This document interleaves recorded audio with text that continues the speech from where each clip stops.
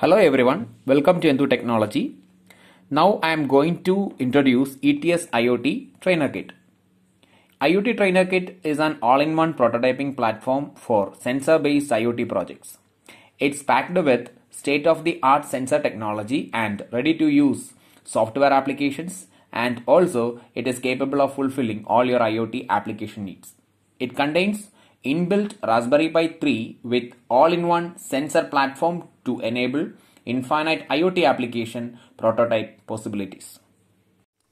This ETS IoT Trainer Kit can be used for interfacing sensors and accessing data from the sensors, IoT applications, Bluetooth enabled or Bluetooth related applications, artificial intelligence and machine learning. Also, we can use this kit for project development and prototyping. Let us see what is ETS IoT Trainer Kit. IoT Trainer Kit consists of a Raspberry Pi 3, 3 red, green, blue LEDs, 2 push buttons, 3 relays, 10-bit 8-channel analog to digital converter, 1 OLED display, buzzer and onboard sensors such as ADXL 345 accelerometer and SHT31. For external access, the following ports are available. First one is UART port, then SPI port, another one is I2C port. If you come here, then you can see 10-bit 8-channel analog to digital converters. Then below that you can see the GPIO pins. It is directly connected to the Raspberry Pi. And here you can see the IO expander pins. These pins can be also be configured as input or output. Then another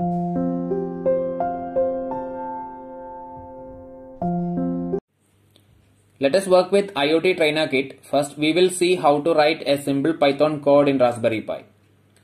Open programming and select Python 3 IDLE. Then a Python shell window will be opened. So here we can write the code. So I am going to write a simple welcome message. Let us see how it is.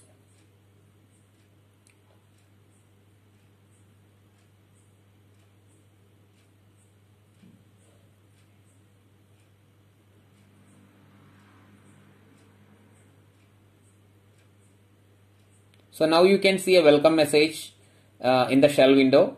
If you want to create a new file, go to File, then New File.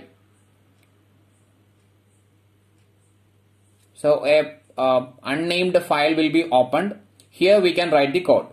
So after writing the code, we have to save the file. So automatically the file will be saved in .py format.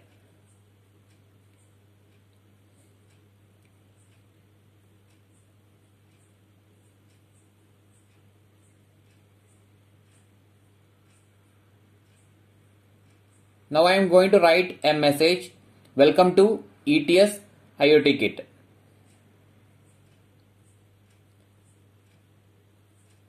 So after this I have to save the file, save. So we have to name it. So I am going to save the file in desktop.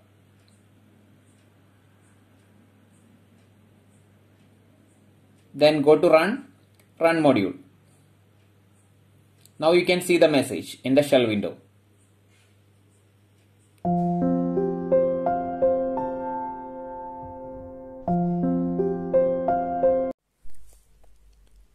Next, we are going to see the source code details.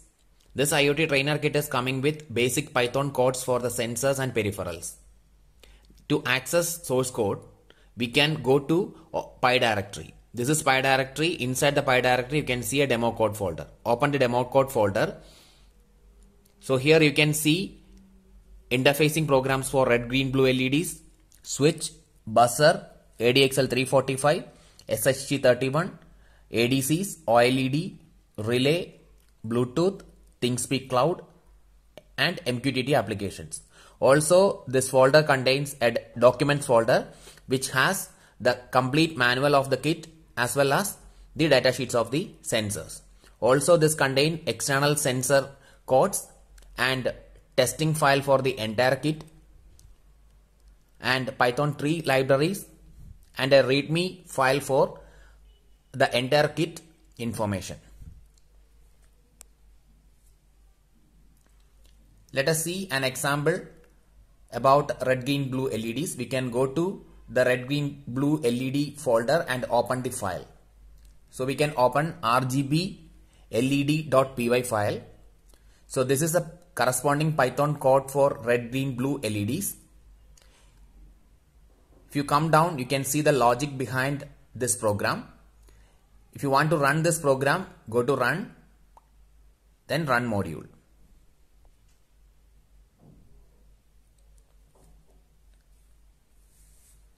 As a result of this, you can see the status of LEDs in the form of messages. Now you can see red LED is on, red LED is off, then blue LED is on, then blue LED is off, then green LED is on, green LED is off. So as a result of this, you can see the status of LEDs in the hardware. Now blue LED is on, red LED is on, and green LED is on.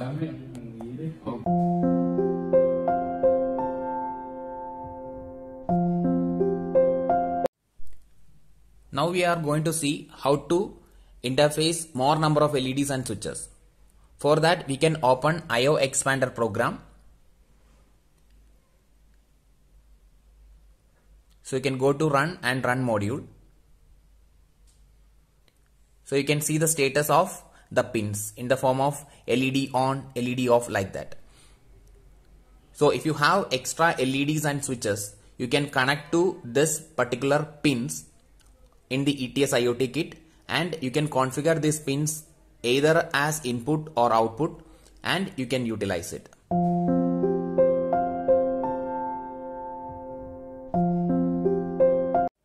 So let us see how to access buzzer. So open the folder and open switch buzzer program.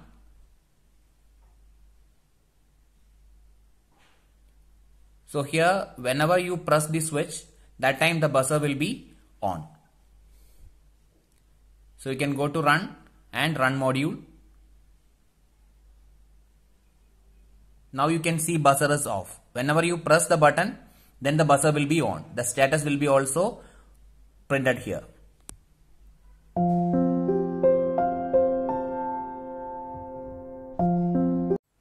Next, we are going to access the data from ADXL 345 accelerometer. Go to the corresponding folder and open the file. So this is the program for ADXL 345. Here it will provide the values in x-axis, y-axis and z-axis. Now you can see the values in x-axis, y-axis and z-axis. If you turn the kit in x, y and z direction, then the values will be changed.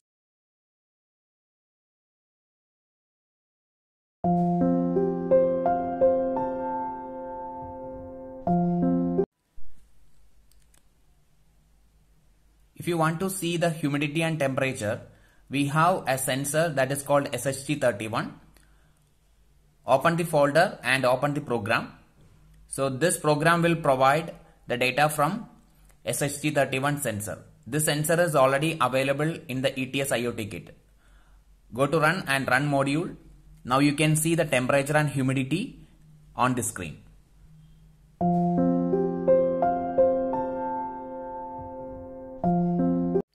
Next, we are going to see how to access analog to digital converter. Open ADC folder and open the program.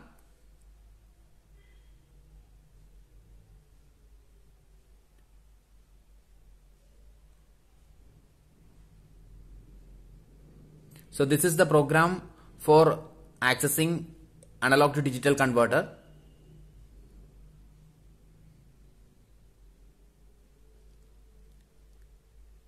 If you observe the program, you can see that how many channels enabled here.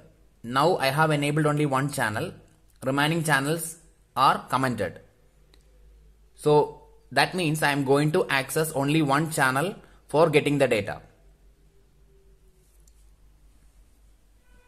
If you want all the 8 channels, you have to enable the lines. Also, you have to enter the print statement corresponding to the channels. Here you can connect any analog sensors to the pins. Correspondingly, you will get the output. Let us run this file.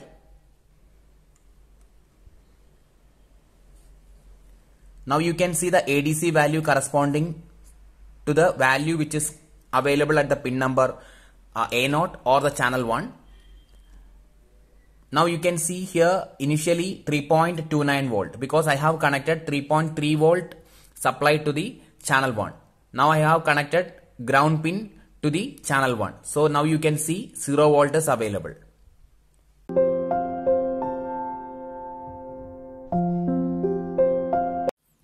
So next we are going to see the OLED display and its demonstration. Open the folder. Open OLED message.py file. Here a message will be printed on this screen. This is the program for OLED. If you come down, you can see the font which I have used in this program, and also you can see the message. The first line will print hello, second line will print ETS IoT Kit, and third line some asterisk symbols. Here you can remove this message and you can enter your own messages. So we can go and run this file.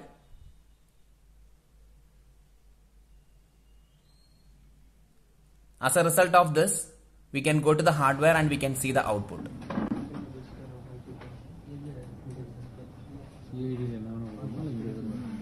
In the same folder, you can see an image folder.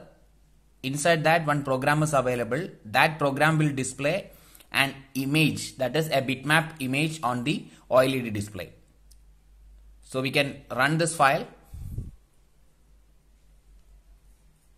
So if you observe the OLED display in the hardware, you can see the corresponding image.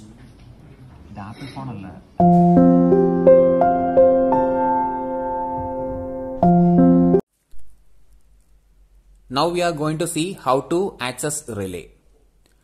Open the relay folder and open the relay program and run the program. Now you can see the status of the relay. Here 3 relays are on initially, then it will go to off. This process will happen every 2 seconds. And the same process will be repeated again and again. We can go to the hardware and see the output. Here I have connected a 230 volt bulb to the relay. As a result of the program, every 2 seconds the light will be on and it will go to off.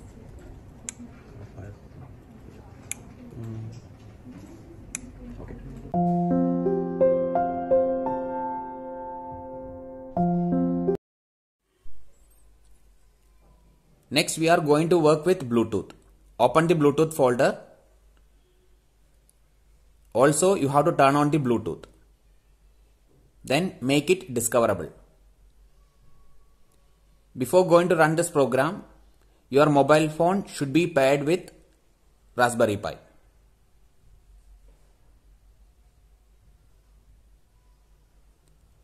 Now my mobile phone is not connected with Raspberry Pi. I am going to open the program.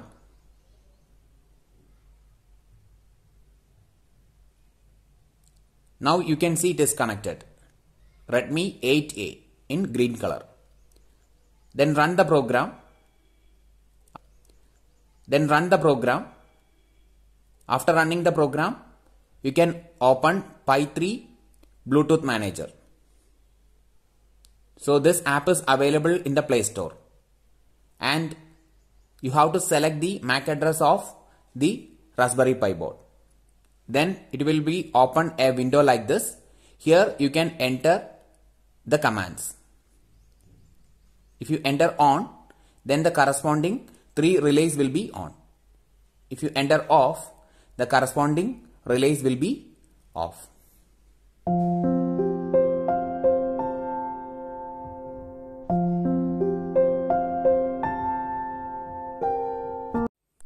Next, we can see the MQTT application using ETS IoT Kit. Open the folder, open MQTT application file. That is, we are going to control relays using mobile application. Here we are using IoT MQTT panel mobile application for controlling the relays. So when you run this file, you can see enter command message in the screen.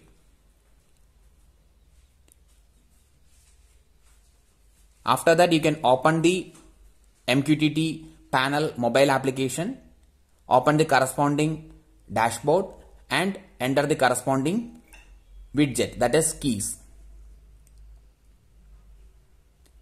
So if you click on relay, the corresponding relay will be on, and if you click on light, the corresponding light will be on.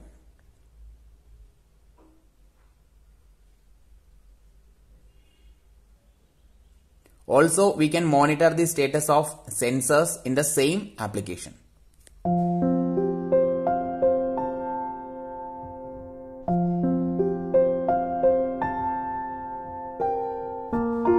Now we are going to see how to upload the data in the cloud. Here I am going to use ThingSpeak Cloud to upload the data. And in this program, I am going to upload temperature and humidity in the ThingSpeak Cloud. For that, I have enabled two fields to update the temperature and humidity. We can go to API keys in the ThingSpeak Cloud and copy the right API key. Then in this particular link, in the place of key, we have to paste the corresponding key.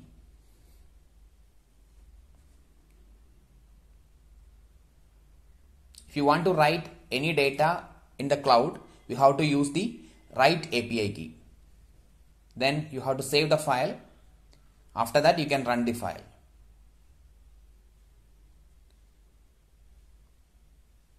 Now you can see the humidity and temperature. So this data will be updated in the cloud after 20 seconds.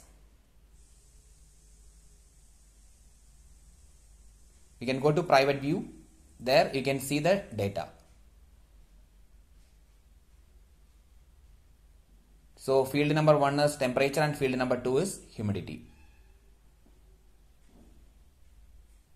Also, you can see the live updates.